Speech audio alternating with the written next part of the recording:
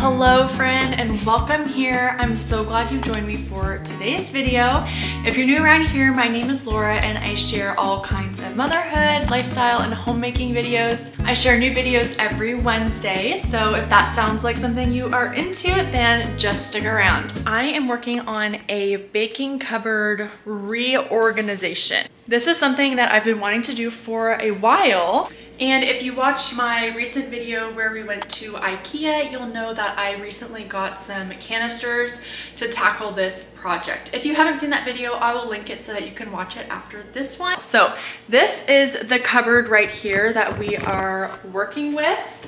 I will show you what we've got on our hands. Oh, this is it.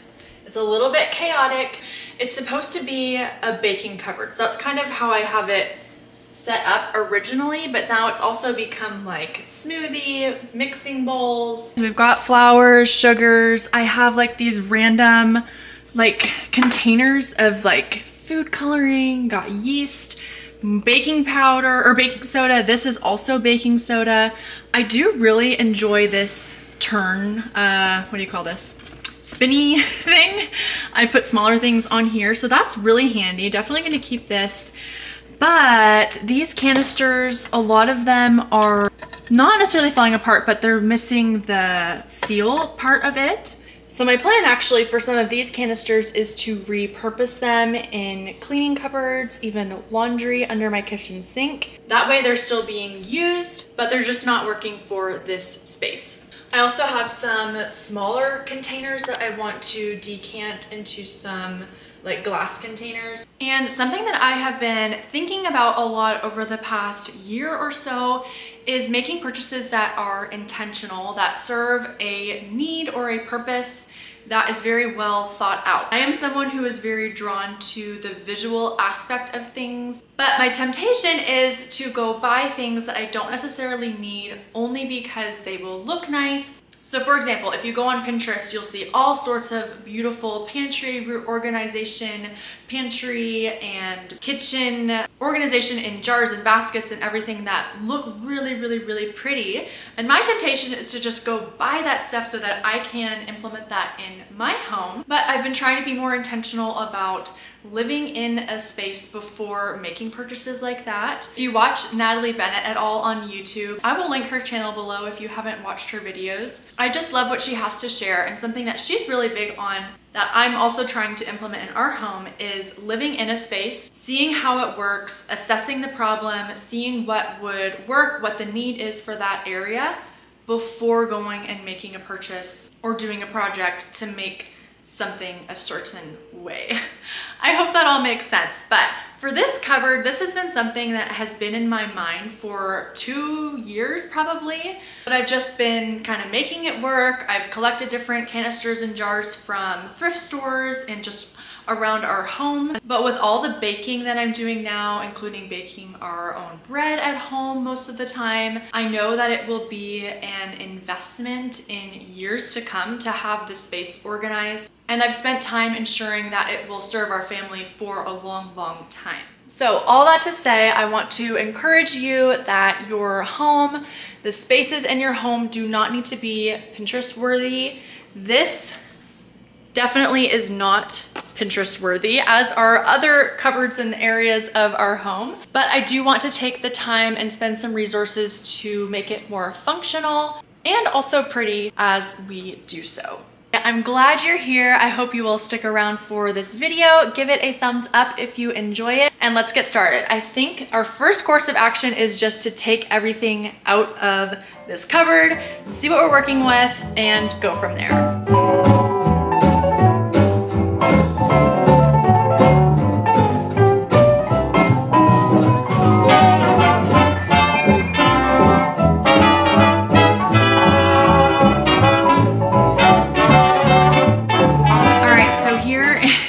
Our collection of everything that was in that cupboard. This is a lot of stuff, and some of these things I don't even use. For example, I have dates left over from when I was pregnant and trying to naturally induce labor. And I don't know what to do with these. So if you have any recipes that use dates, I know they can be used a lot as like replacement for sugar in baking.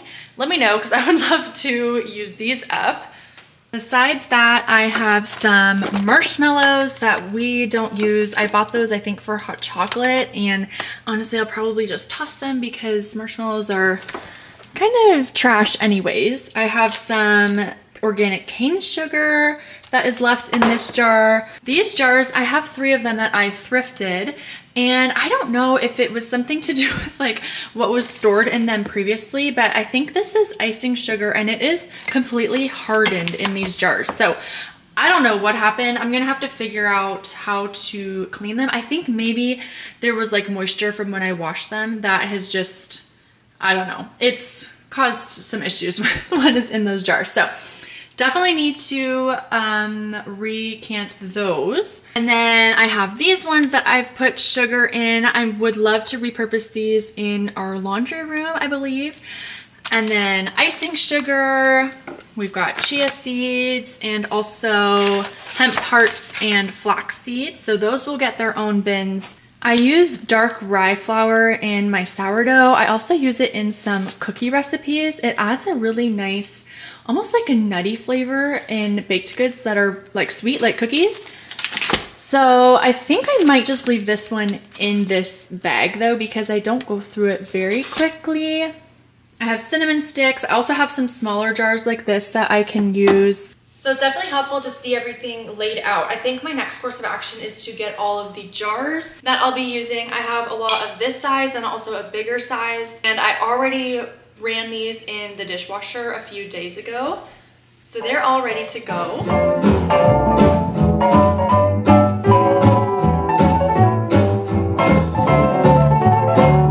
All right, so for my large jars, I have 2 sizes. There are these ones that are kind of medium sized and then these extra large ones. I have 4 of these, which I'm going to put sugar, brown sugar, whole wheat flour, and oats in these large ones. Since I've started making bread at home, I go through a lot of all-purpose flour. So I actually got this food safe bin to put my flour in that I will keep in a different cupboard, but I'm actually out of flour, so I will wait to add the flour into this one, but I will go ahead and label it. I have this labeler from Amazon that I ordered. I will link it down below if you are interested. I'm gonna use this to label all of the jars as I add the ingredients into them. So let's get started. Have you seen my baby? She's not a dame nor a lady. I don't have fingernails, so this is really hard to get off. There we go. Loves me, just look at me. I'm like a monkey in a coconut tree. You know I'm overjoyed, 'cause boy, oh boy, she's my cat.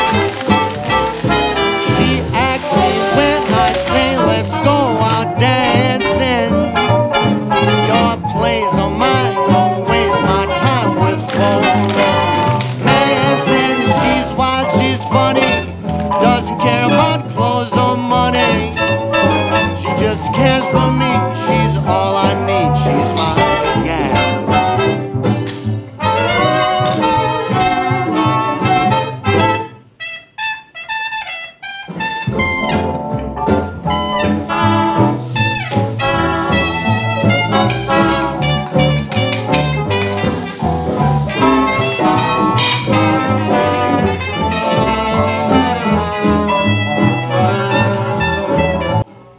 So obviously I need to get more brown sugar, but I'm really happy with how these turn out. The labels are really easy to read, and I really like the size of these jars for things that I have more of, like flour, and of course I need to get more oats from our next grocery order as well. But we will definitely fill this, and we go through a lot of oats, so it's nice to have this big size. Next up, for this size of jar, I believe I have 8 of these. So we're going to put chia seeds in here, cashews, almonds, different kinds of sugars that I have. And then I have some smaller jars for some of the smaller items as well.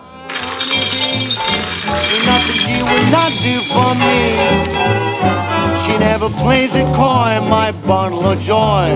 She's the one I've been dreaming of. I'm overjoyed, 'cause boy, she's my gal.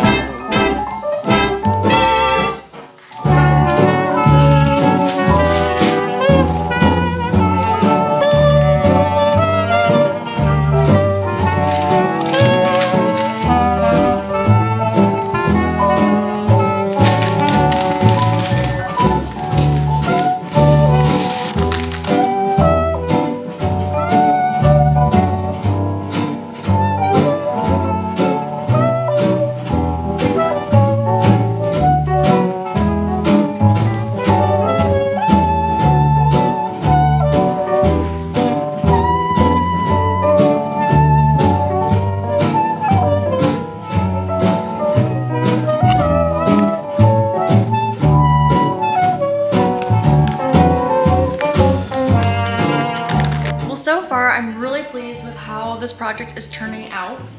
I have some smaller jars that actually my mother-in-law gave me because she didn't have a use for them. So I'm going to put some ingredients in here like cocoa, things that come in smaller packages and that I don't use as often. I love using things I already have, so I'm thankful that I can put a use to these jars.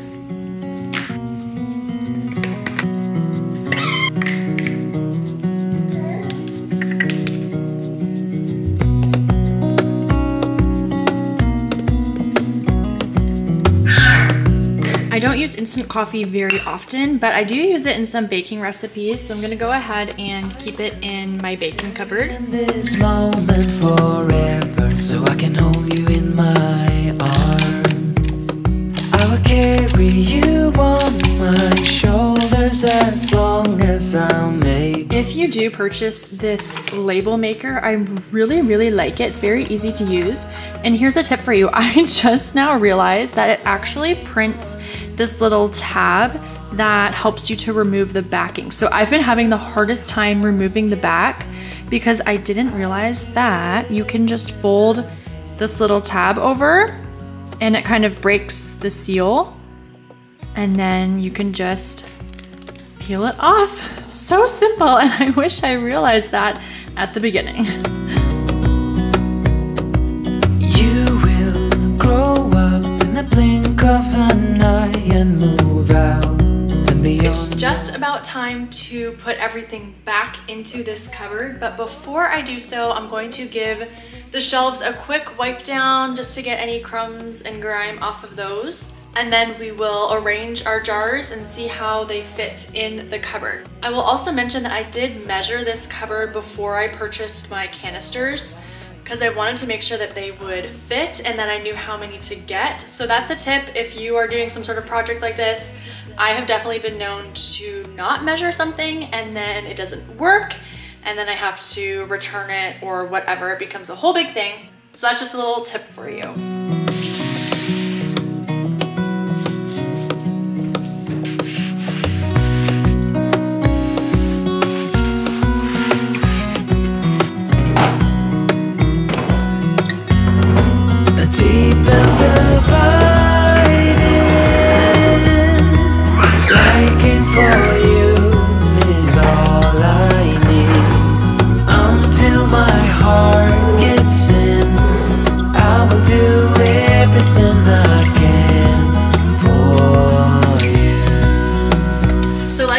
I do really enjoy having this turnstile, so I think I'm just gonna leave this where it was. I also have yeast that I did not decant because I like these jars the way that they are, so I think I'll add that. And then I just need to figure out where I want to put these smaller jars.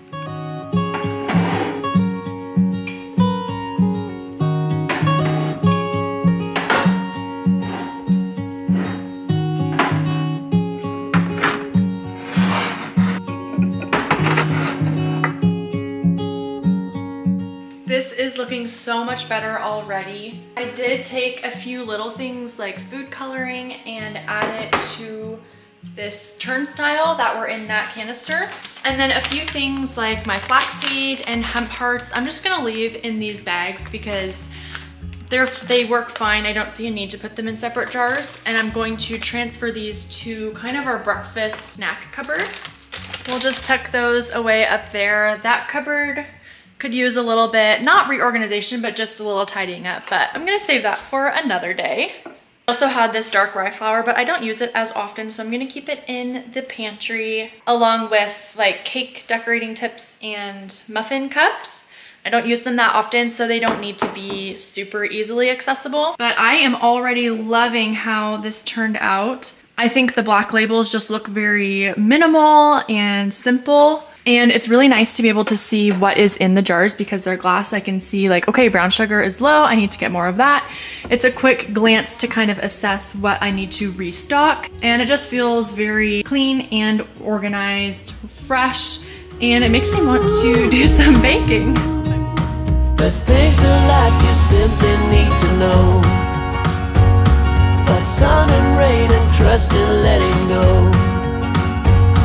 It takes a bit of suffering, sleepless nights and wandering before you make it safely to the end, the end, the end. And if I did add my baking soda to a different jar in the baking cupboard, but I'm gonna leave some in this canister to keep under my sink because I also use baking soda to clean out the sink and my oven. I use it a lot for cleaning, so I want to have kind of two separate locations.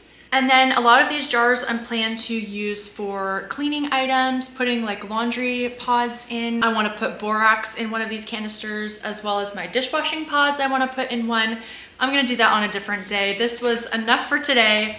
And I actually need to get started on dinner prep. We're having some company tonight, so I need to get started on that. But before I go, I do want to thank you for watching this video. I really hope you enjoyed it. As always, I hope you find some encouragement, inspiration, and motivation here on my channel. Until next time, I hope you are doing well, and I can't wait to see you in my next video. Bye!